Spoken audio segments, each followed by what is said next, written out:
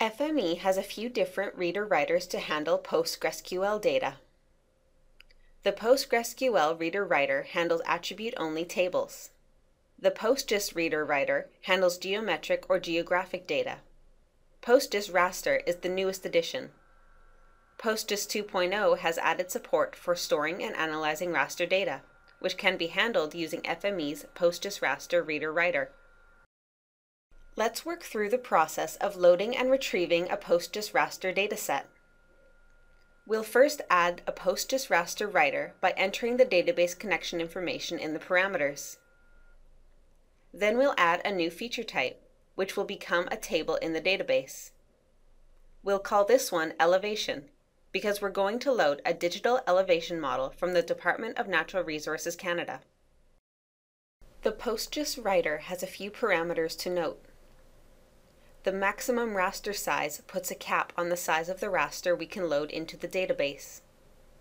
This is because PostGIS stores the whole raster as one blob, so writing a very large dataset might not be desirable. If we attempt to exceed this size, the writer will warn us and fail. We can easily increase this size in order to accommodate larger rasters.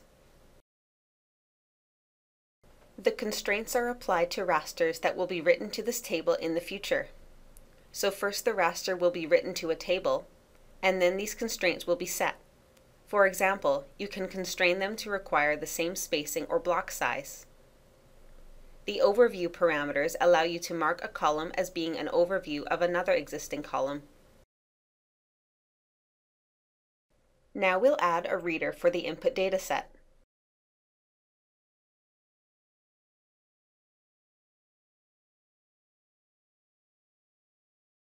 And connect it to the writer and run it.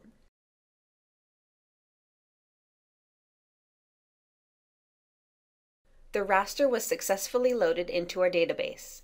Now let's read it back.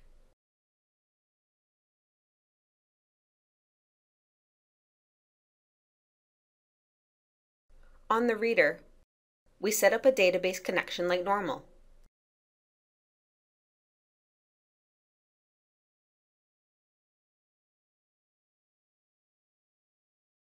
And browse to our table.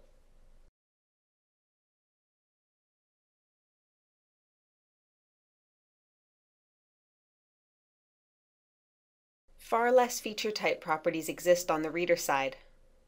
The format parameters include support for arbitrary where clauses and select statements.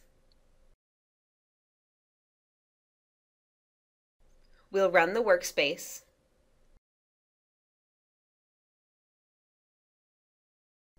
and our raster was successfully retrieved from the database.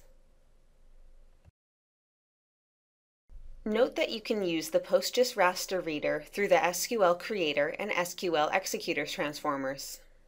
Just drop in the transformer, enter your database credentials in the same manner,